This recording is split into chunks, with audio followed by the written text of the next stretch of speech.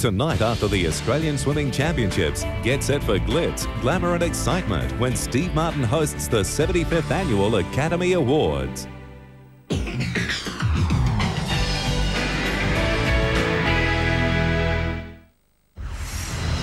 This program brought to you by Chandler's. We stand behind the product we sell.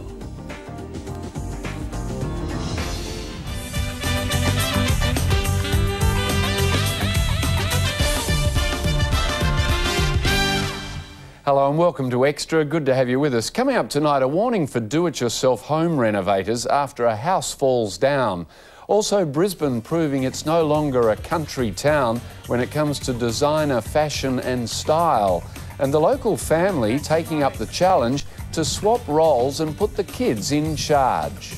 I'm worried that no one's going to have clean clothes, we're all going to be eating baked beans and spaghetti, and the house is just going to be a total mess.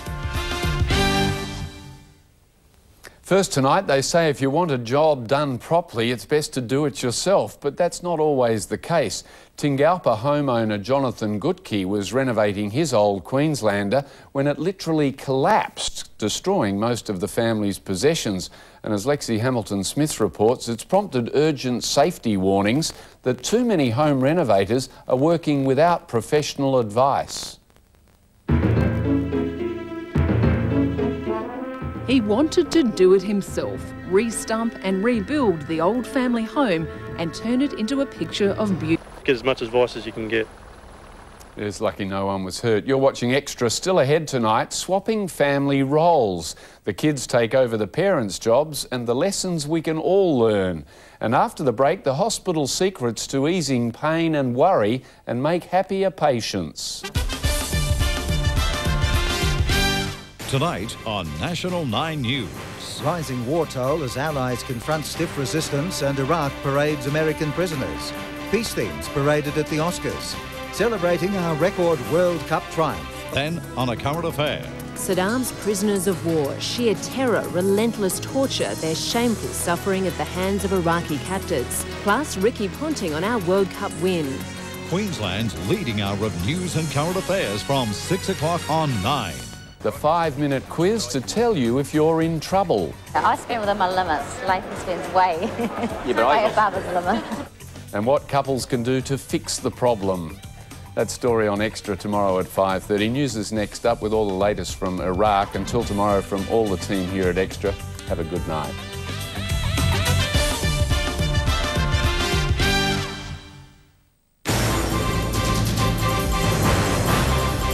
With Bruce Paige and Jillian Whiting, this is National 9 News. Allies run into heavy resistance as Iraq parades American prisoners. It's Nicole's hour as she takes the Oscar. Australia's record World Cup triumph. Good evening. Good evening. It's been the bloodiest day of fighting so far in the war with Iraq. Up to 17 Americans and 2 Britons have been killed and at least 5 US soldiers taken captive.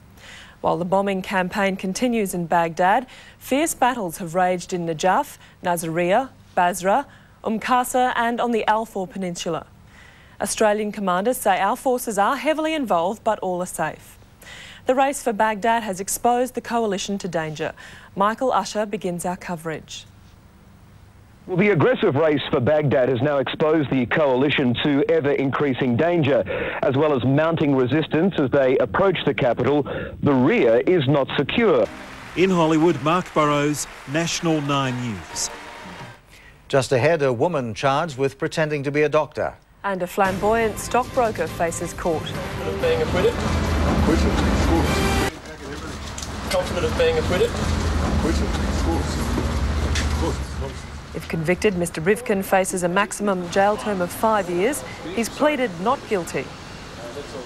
Sport now with Wally. The Aussies World Cup wonders again. For a record 3rd time, Bruce, the cricket's next. And all kinds of sharks menacing the Broncos. It's pretty nerve-wracking, especially when that Big Night Cup. Coming up, Saddam's prisoners of war. This war is unjust. Plus the new treatment using Botox to cure migraines. And Australian captain Ricky Ponting on that World Cup win. A current affair after the news. Raikkonen's win was his first. Australian Mark Webber in the Jaguar failed to finish. Oh, maybe next time. Maybe next time. Thanks, Will. The weather is next. Then the country school rejoicing over rain. Good evening. On the weekend we continued to see some good falls of overnight rain, but today was dry through most of southeast Queensland. The only exception was a few brief showers around the Sunshine Coast. And looking just a little bit further into the week, there won't be any significant change, just the continuation of mostly fine days. At the moment in Brisbane it's 23 degrees, the humidity is 64% and the barometer's 1,017 and rising. Today's temperatures now, the Gold Coast had a mild 20 to 27, 18 to 27 in Logan, Ipswich 17 to 29, Brisbane City 20 to 28, that maximum right on average. Bayside reached 27 degrees, Redcliffe 21 to 27, Caboolture 18 up to 28, and it was 20 to 27 for the Sunshine Coast. Now there's not a lot of cloud to show you tonight on the satellite photos, just a few showers and isolated thunderstorms happening around northern New South Wales. And that area, the Brisbane Valley, is looking tremendous compared to last year when it was very, very dry. Looking beautiful, and thank you for the invite. Looking great there, isn't it? Thanks, John. Updating the Iraqi war, Syria is reporting an American missile has hit a Syrian bus, killing 5 passengers. And Saddam Hussein has just appeared on television, delivering an address to the nation described by Iraqi TV as an historic speech. He's praised glorious Iraqis for their heroic deeds against the invaders and says he won't seek a ceasefire. In a dilemma, they are in trouble now. Hit them and strike them, you mujahideen heroes. The broadcast lasted 25 minutes. That's how it is this Monday. See you tomorrow at 6. Good night.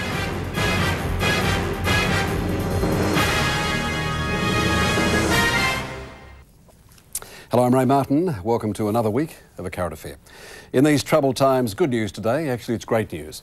That's because we have 2 reasons to celebrate. Reason number 1, our Nicole takes home the Oscar. And reason number 2, our cricketers take home the World Cup. We'll be speaking with a jubilant Ricky Ponting just a little later. But first, she did it. Nicole Kidman won the Academy Award for Best Actress for her starring role in the movie The Hours. And here's how it happened. And the Oscar goes to... Alrighty. By a nose, Nicole Kidman.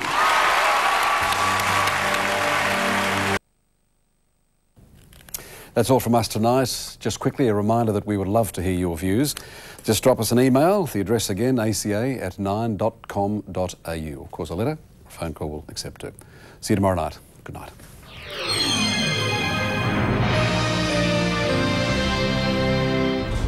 This